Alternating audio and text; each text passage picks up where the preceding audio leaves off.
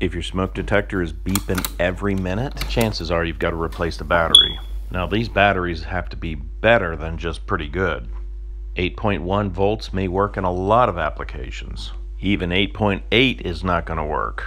Now a rechargeable 9-volt battery can only be charged up to 8.4 volts. So the batteries that go into these smoke detectors have to be brand spanking new. So this new battery is 9.6 volts.